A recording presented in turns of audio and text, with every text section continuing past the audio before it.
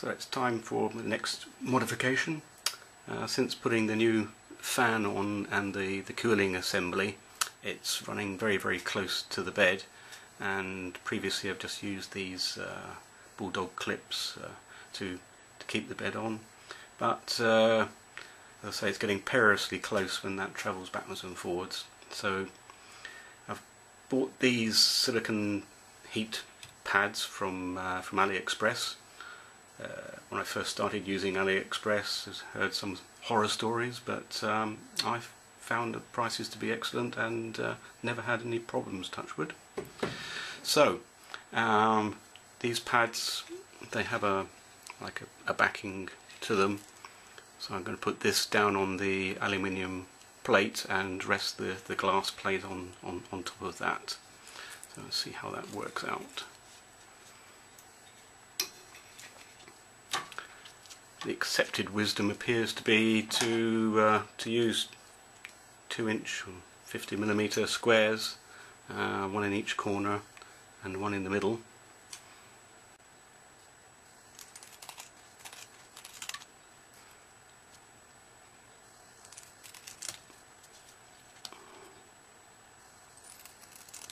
Right, so get the glass off and put those pads on. Flip the glass over. This surface I have ground a little bit with some fine emery paper, and I prepare it with ABS juice, regardless of whether I'm using ABS or PLA. PLA seems to stick to it. And for anybody who was paying attention, in one of my earlier videos I said I had a problem with using the transparent PLA from Hobby King, but it seems to stick well to the ABS juice, so that's worth a try.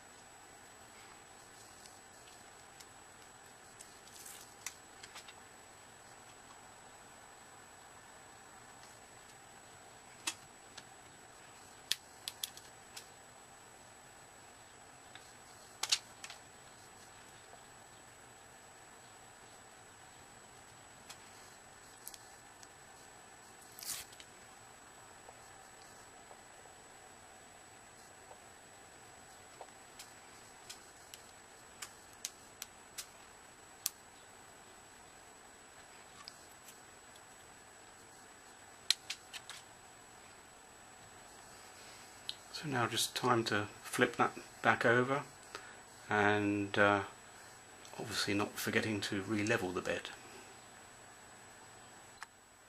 So now with the plate reinstated, just floating on these pads, I can't see that going anywhere. I've re-leveled the bed, so it's time to do the first test print.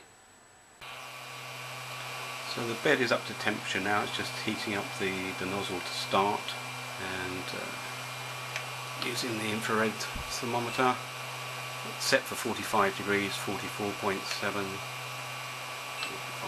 so that is there or thereabouts.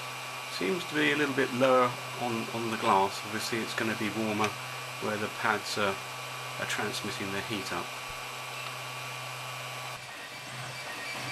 So the print's been running for some 20 minutes or so now, so let's just see where the temperature is at. So on the pad, remember the bed's set for 45, it's 48, and on the glass, spot on the 45, 46, so I think that's a success.